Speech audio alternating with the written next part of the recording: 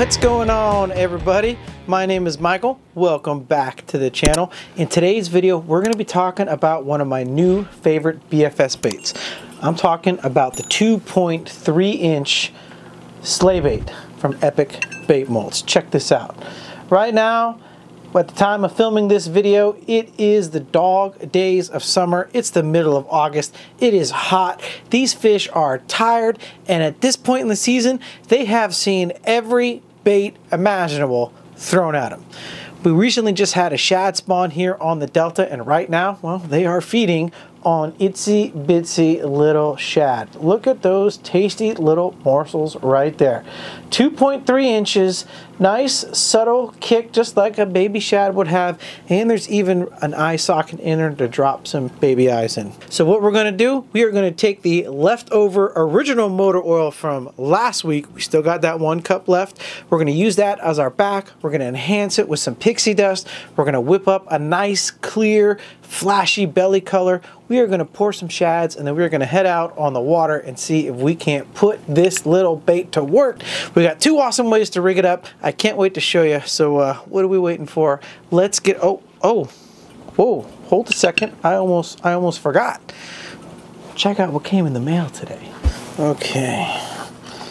Check this out. We got a package in from Shank Bait Company. Yep, our friends over there at Shank Bait Company. What we've done is we've actually reached out to several bait makers and asked them to commission a few baits, and these are all painted up using the 8-Bit Baits hollow shift powder. You can see some of that awesome holographic shift there. Look at this one, especially the shad. I believe this is using the ghost trout. Look at that. You got pink right there. And then we bring it up. Nope, it's green. We got some green and pink going on there. Absolutely awesome. So we got some really cool baits here from Shank Bait Company. Can't wait to put these to the test. There's a crawler, there's some divers, a wake bait, another shallow diver it looks like. Really excited to fish these. Lots of baits to end up making official. But really the whole purpose of this, the reason why we've commissioned Shank Bait and others, is we are going to be putting a full gallery on the 8-Bit Baits website to show everybody how you can use these powders, not just in soft plastic baits, but for airbrushing and all different sorts of things. So really cool. Shout outs to Shank Bait Company. Thank you so much for the package. Really appreciate it. But right now we got to get this mold on the hot plate. Yep, that's right. We got our hot plate on and warming up at 52 degrees Celsius.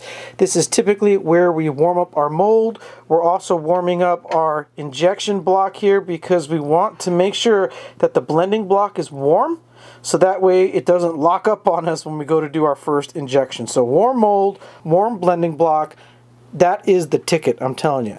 You can see we have our original motor oil all chopped up there, ready to go. We're going to heat that up in the microwave, spruce it up with a little bit something special. We'll bust out some of the pixie dust, and then I think we might bust out some of the thread fin for the belly color. Not sure.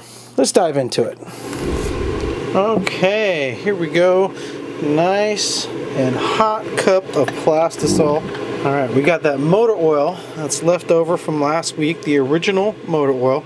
Now we're in complete experimentation mode here, folks. Okay, we don't really know what it is we're doing. So we're going to play around. I want to drop in some Skeletor. I really think that that'll do wonders.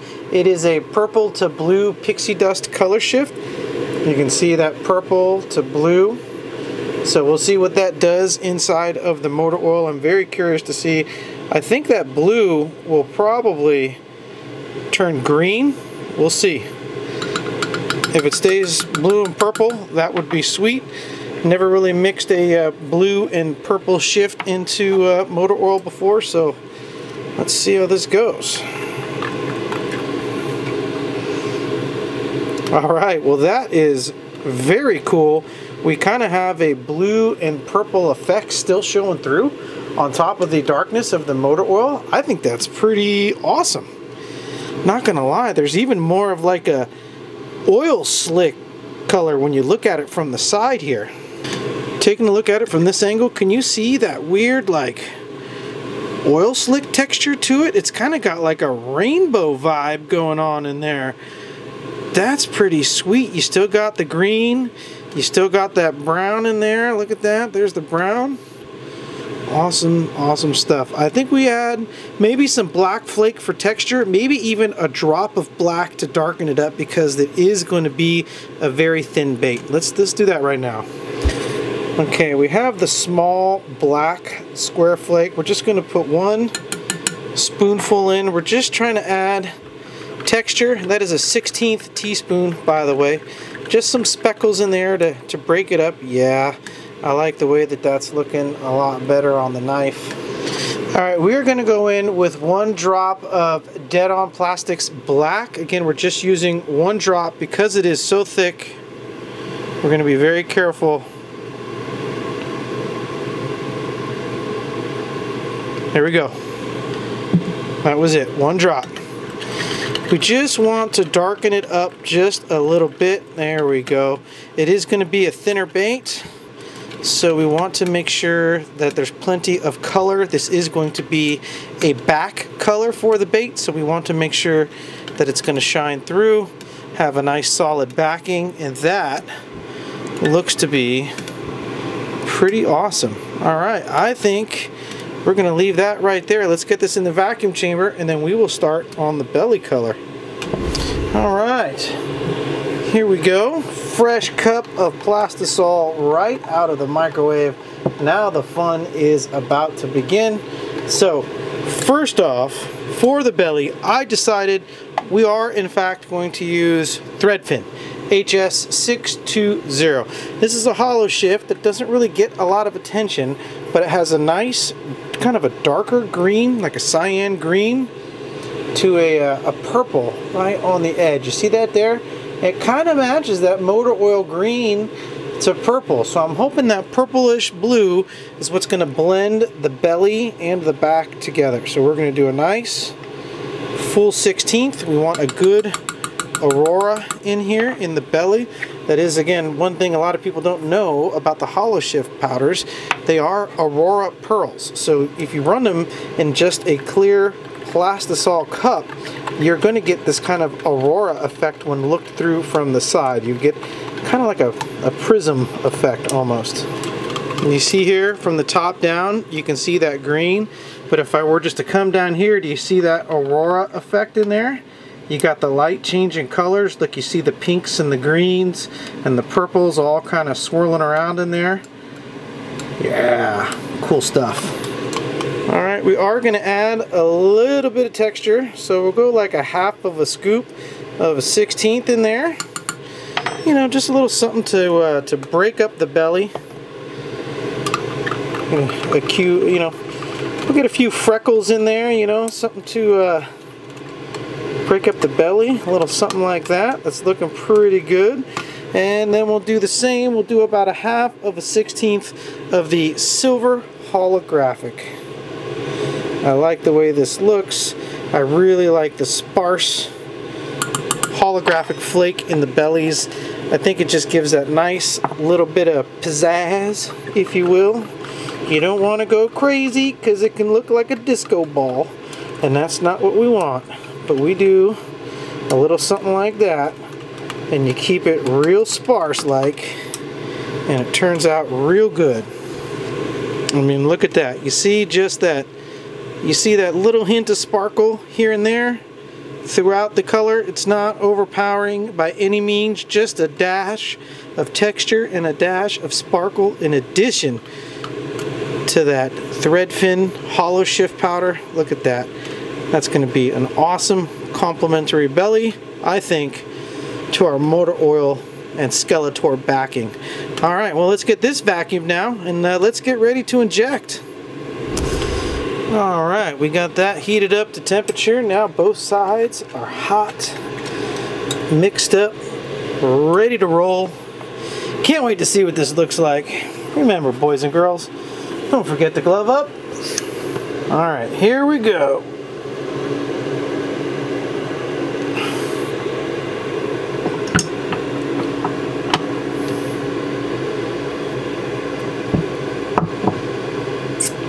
This mold hardly takes any plastic at all.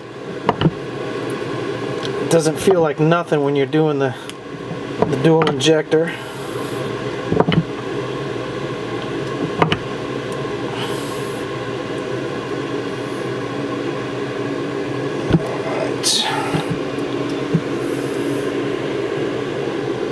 right, and that's what it looks like on the edge of the injectors there. I'm telling you, this motor oil really has like that oil slick look to it. Pretty sweet. We're gonna have to remember that color.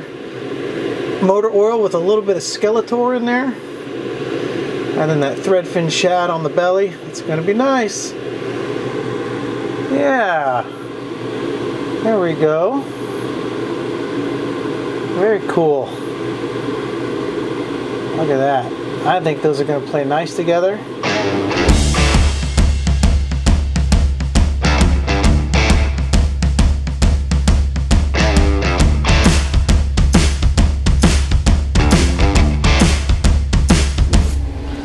Alright everybody, here we go. Are you ready? The 2.3-inch SlayBait. I know I'm excited. I mean, just taking a look at those sprues. Whew. Alright, let's see if our experimentation turned out good for a nice kind of oil slick shad. Can we get this to come off on one side? Yeah. Oh, look at that. Look at that. Let's get you zoomed in. Huh? Look at that. That's pretty cool.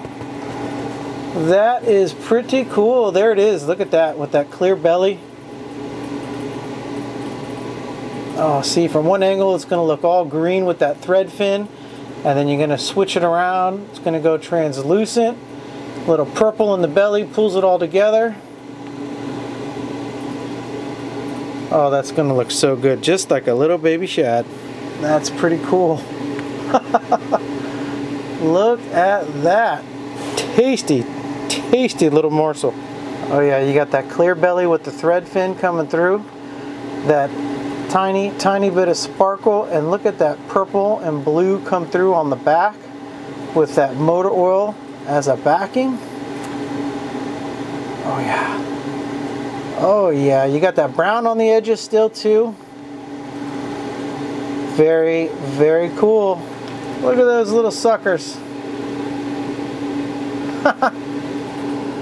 Alright, now take a look at that. With the eyeballs on there. Are you kidding me?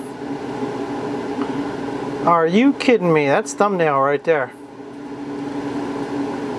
Oh my, my, my, my. Tasty little morsel. But yeah, there you go. Look at that.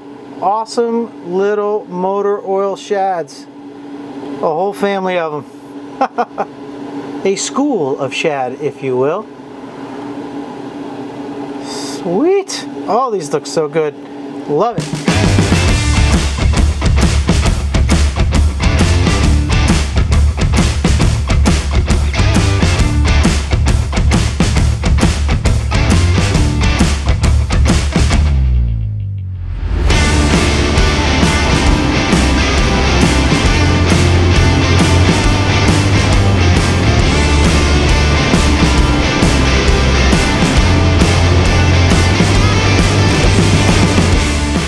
Alright everybody, welcome back aboard the Spring Hawk. Wanted to show you a couple quick ways that I like to rig up the 2.3-inch SlayBait for some finesse fishing.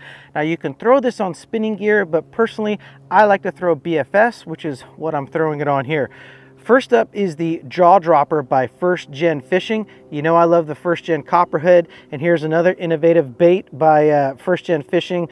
The Jaw Dropper has a little lip here on the front of it, and so you can fish this a couple ways. You can fish it as a Ned rig on the bottom, so every time you hop it, that lip is going to cause it to hop to the left, hop to the right, back and forth, kind of zigzagging across the bottom.